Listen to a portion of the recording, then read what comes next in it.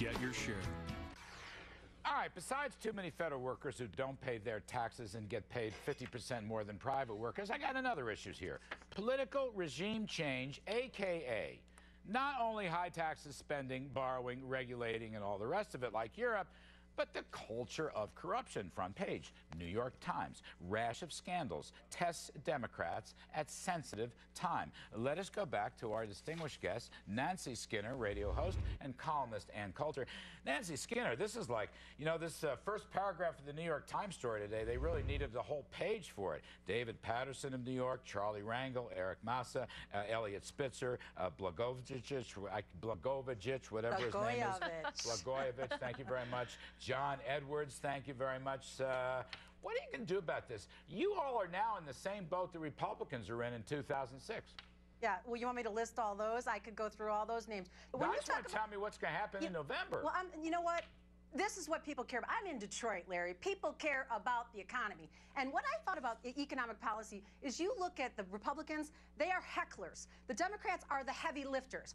Bill Clinton, there was all the George Bush 1 heckling, and Bill Clinton had to come in. He inherited a deficit and a terrible recession in the economy. He did the heavy lifting, gave us 22 million jobs, got us out of that, gives his son a $290 billion surplus, who turns it into a $1.3 What does that have to do with the culture of corruption? $1 trillion deficit. What does this have to do with Obama has anything? to do all Nancy, the heavy you're lifting. Reading from the DNC talking points. You're smarter than that. Facts. That's why we love to have you history. on. All right, let me make a shot. Are you talking about scandals like John Edwards sex scandals? Besides the big government Tea Party revolt and economic policies, the culture of corruption has descended on the Democrats. How do you see it?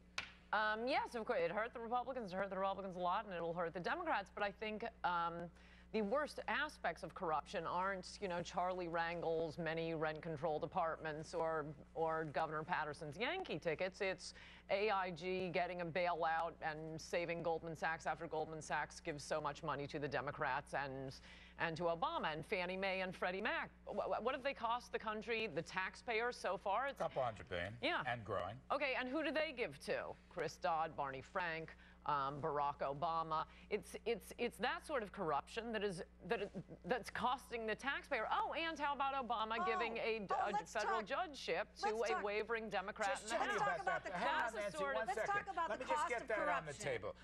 Just in 10 seconds. This federal judgeship to buy, this is on top of the what? The Cornhusker buyout in Nebraska. Right. This is on top of the Louisiana purchase in Louisiana. Are they really buying a judgeship to get a vote for health care? Look, he's the president. He has the right to do it constitutionally. But of course, and Larry asked me the question. Let me answer it. Cost.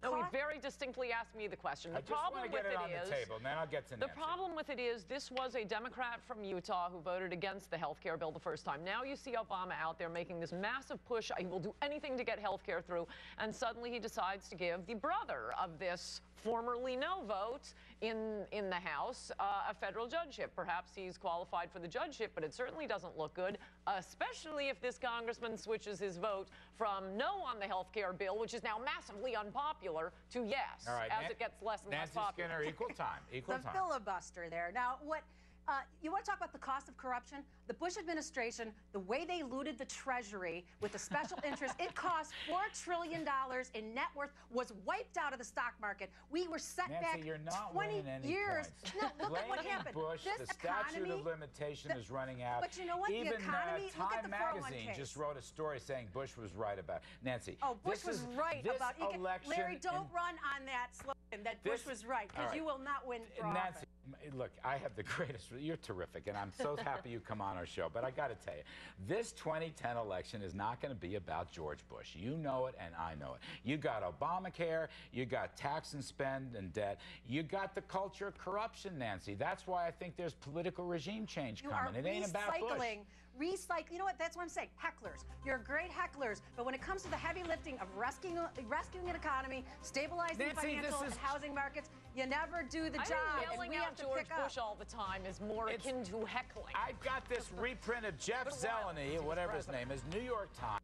He's talking about rash of scandals test Democrats. He didn't say George Bush. You're I mean, quoting that's the New York thing. Times. Now you're quoting the New York Times. Great, I know. Larry. I love the Times when it serves my purpose. Nancy Yes. Skinner, you're terrific. I just think you're wrong on this Bush thing. And Coulter, it's Thank great you. to see both of you. Thank you, ladies.